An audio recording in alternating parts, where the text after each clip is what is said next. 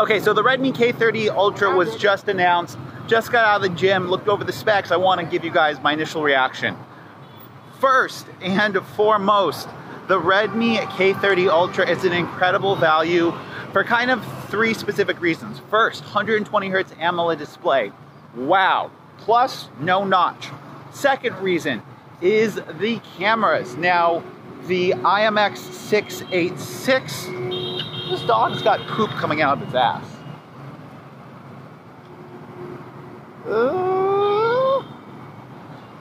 Dog was scared. The next is the cameras. I mean, it's going to be the same exact cameras that we have on the Redmi K30 Pro.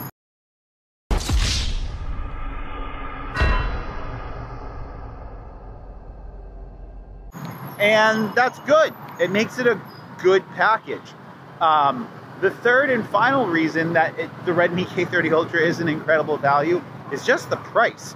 I mean, the screens, the cameras, the Dimensity 1000. I'm really, really impressed by the specs of this phone. Now, there's two things though that we really need to talk about. There's two important factors that we really need to kind of consider, that we need to really touch on. One of them, development for MediaTek is non-existent right now.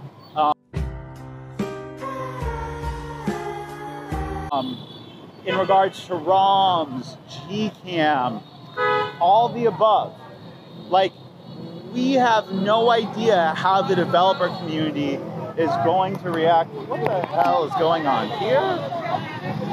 We have no idea how the development community, we have no idea how the developer community is going to react to this. Development for the Redmi K30 Pro, Poco F2 Pro, has been slow. And a big part of that has been the fact the device has not been released in India. If the device is released in India, we could potentially see an explosion of development for ROMs, but you guys, this is a MediaTek CPU, right? And that doesn't make it a bad thing, that just means that it's less developer friendly. I think a big part of whether or not we see development for this device is going to be whether or not it's released in India, because there's a lot of great devs that live in India, and a big reason that people love Xiaomi devices is the fact that we have options, right? We have options for ROMs, we have options for Gcam, we have tons of great development in the developer community for this device. Another thing that I really want to touch on in regards to talking about the Redmi K30 Ultra is back when the Redmi K30 Pro was announced, my specific commentary was that this was a device that was fraught with compromise, and that a big aspect of this device's overall set of features, etc., was the fact that unfortunately Qualcomm decided to up the price of the Snapdragon 865 by approximately $150.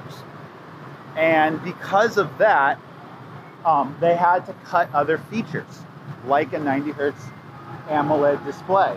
When we compare that to the specs and to what we see on the Redmi K30 Ultra, it's pretty clear. The Redmi K30 Pro did not have the 90 Hz AMOLED display, did not have all those features that you guys wanted because of the price of this chip. Because obviously they could put the screen in, and we have it now on the Redmi K30 Ultra. So I think that we are coming to the point now with MediaTek CPUs and Qualcomm pricing that we might see the AMD effect. We might begin to see AMD, we might begin to see MediaTek being the choice of more Android OEMs, because Their CPUs are extremely powerful. Their pricing is lower than Qualcomm. And on top of that, and this is something that I am quite excited about, on top of that, they are not bundling mandatory 5G modems with their CPUs. Their 5G modems are available. The Redmi K30 Ultra is going to have a 5G modem, but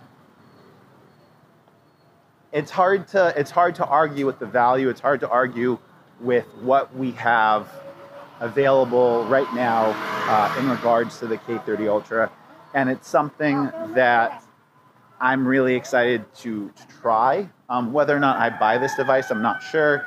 I'll probably end up getting a used Mi 10, to be honest with you, just based solely on the cameras. But overall, I want to see what kind of ROM development comes out, what kind of support it gets from the developer community. What's the most exciting thing that you guys want?